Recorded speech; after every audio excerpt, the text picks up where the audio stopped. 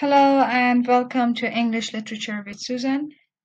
Now I'm going to talk about Sailing to Byzantium, a famous poem written by William Butler Yeats, the Irish poet.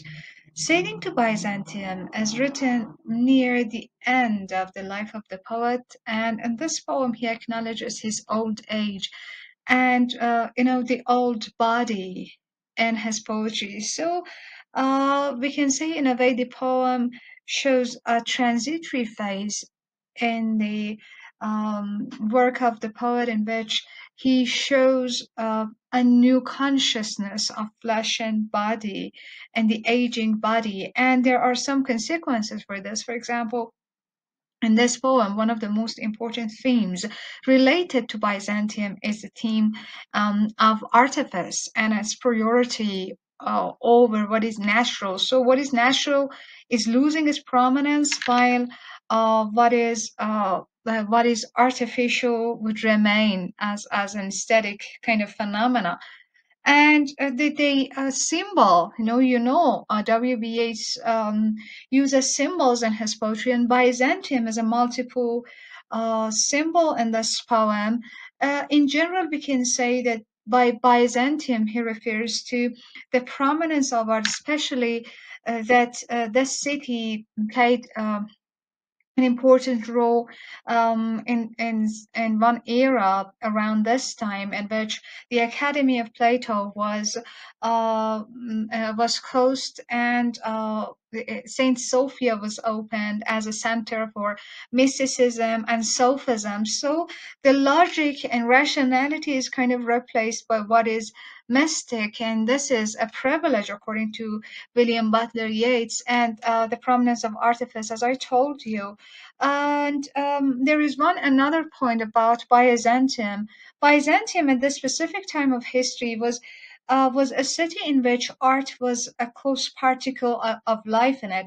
So life and art were closely entangled, and there were no kinds of maybe dichotomies between what was artificial and what was natural. So that unity of being, or that holistic view, or that organic unity is considered to be symbolic and significant by William Butler Yeats in this poem.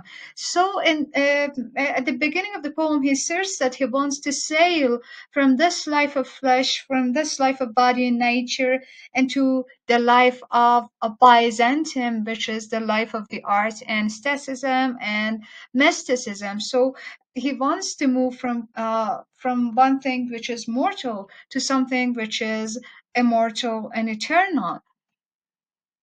And here you can see an image of Saint Sophia. Byzantium, just to know the historical background, is also called Constantinople, which was the capital of the eastern part of the Roman Empire, and it is what is today called Istanbul, that city which actually stays on the border of Asia and Europe. So this liminality of the city, this borderline kind of condition of the city, can also add up to that multiplicity of the significance of the symbol of Byzantium in W.B. Yeats's poem. And just as a point, you can listen to Paul Kelly's adaptation of Sailing to Byzantium by W.B. Yeats. He had actually adapted this poem into some music, and then into a kind of lyric, and listening to it is very pleasant to the ears, at least to me. Let's go to the text of the poem. The poem doesn't have a complicated text. As soon as you know the symbols and the significance and the function of the symbols in this poem, and the relationship between the two themes, natural and artifice, in this poem, you can decode it easily. That is No Country for Old Men. It seems familiar, yes? It is actually that famous movie has taken its title from this very first sentence of Sailing to Byzantium by William Butler Yeats, and it shows that he can no more play um, a practical role in this country because he's now old. So he should move at least spiritually from here to somewhere else. Why here is not a country for old men? Because everybody is busy in regeneration, is making love and copulating, whether human beings or other aspects of nature like animals. Life is going on, and that the natural course of incidents makes death inevitable. So, from a place in which death is the penultimate part of life, he wants to move into a kind of life in which death does not exist. Death is dead because of that, let's say, static or spiritual life. The young in one another's arms, birds in the trees, those dying generations, a dear song. The salmon falls, the mackerel crowded seas. The mackerel is a kind of fish, this one, which is very prolific and regenerative. The salmon falls, the mackerel crowded seas. Generally, fish is also related to sexuality. It's a symbol of sexuality. And fish are famous for their reproductive power. So, they say that fish is a nutritious food which would make reproduction and regeneration easier. And then fish, flesh, or fowl, whatever it is related to the flesh, the world of the flesh. And you see an example of alliteration here: fish, flesh, or fowl. And command all summer long. Command here means praise. So they are praising all summer long. And summer is significant. Summer is a time of making love. It's a time of romance. In the seasonal cycle. They say Northrop Frye, for example, says summer is a time of love and romance. So this is the romantic phase of life.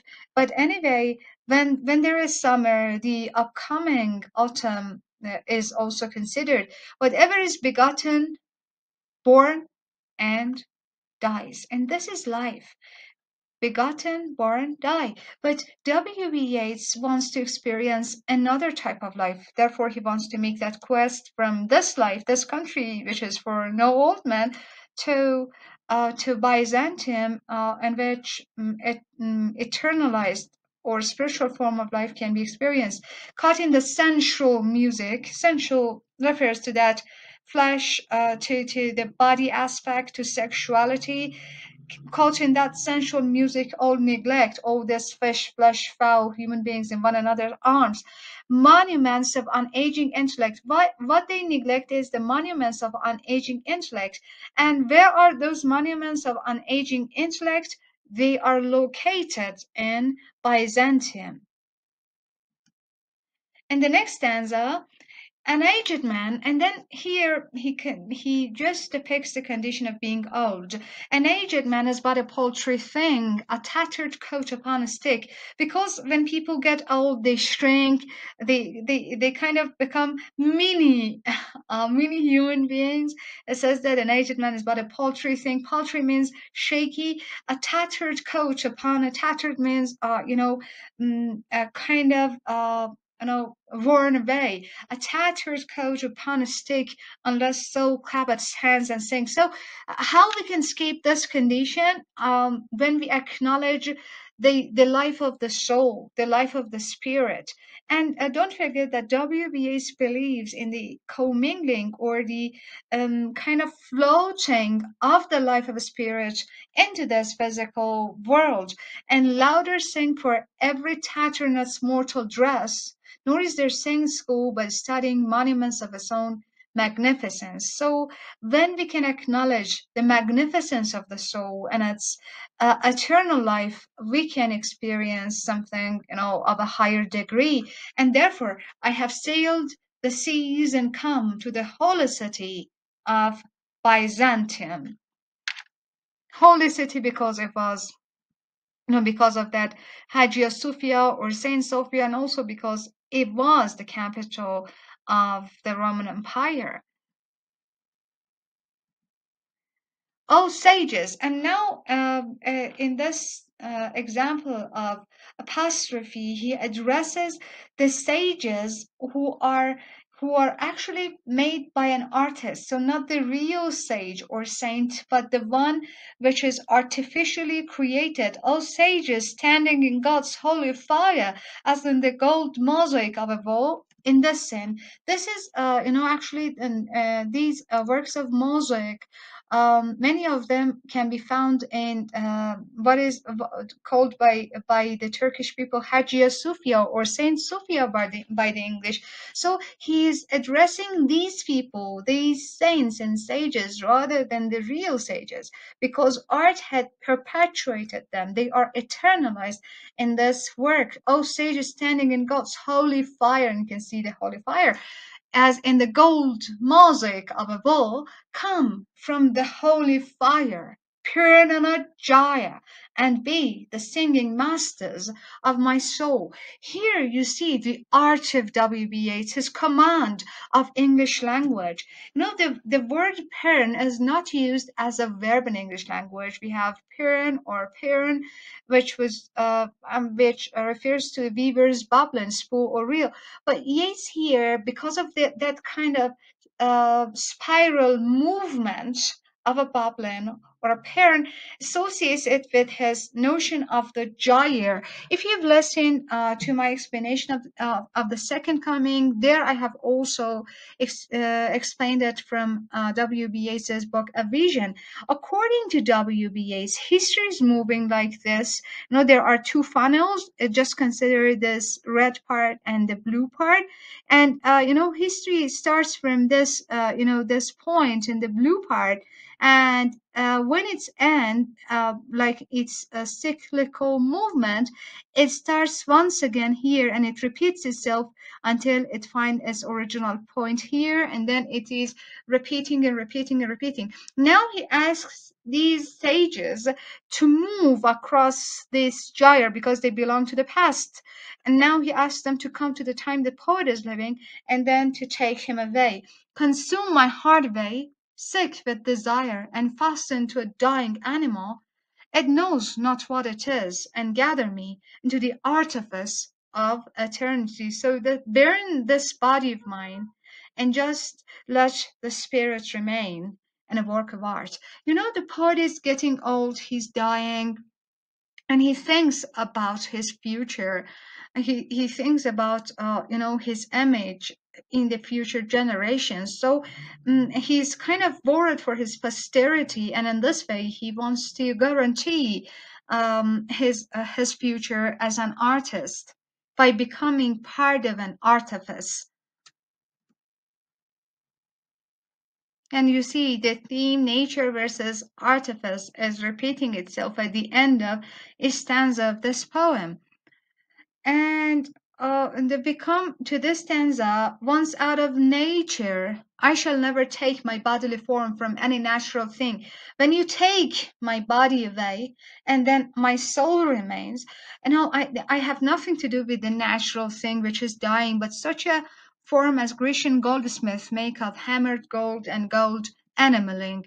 Gold enameling as a work of art like this. So instead of a real bird which is singing, a metaphor for the poet, he wants to turn into a golden bird, which is a work of art, to keep a drowsy emperor awake, or set upon a golden bough to sing to lords and ladies of Byzantium, because the real bird would die. It would pass from this place to another, but this bird is just located in a fixed place, and then it sings to the lord and the ladies of Byzantium, regardless of the historical period in which they are living.